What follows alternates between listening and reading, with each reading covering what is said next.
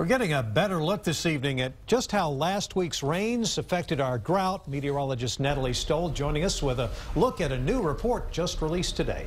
That's right. I actually wanted to take you back to the beginning of the month to show you how severe the drought was, especially out in the hill country. We had areas of exceptional drought. That's the worst category that spread up through Gillespie and Llano counties. Severe drought for all of the hill country with moderate drought here in the metro area and east. Today, with the Drought Monitor release that includes all of the rain from last week, we've seen some really great improvement. Now out in the hill country, that exceptional drought, that worst category, has dropped to severe drought, kind of the middle category there. While here in Austin and over much of eastern Travis County, we're in the lowest category of drought. That's abnormally dry. Now this by no means means that our drought is over. It's just a little bit of improvement temporarily, but we need many more rain events to help wipe it out completely. And unfortunately, without more rain in the future forecasts, some of this drought could worsen again in the coming weeks. We have more information for you right now if you go to KXAN.com on the current drought situation,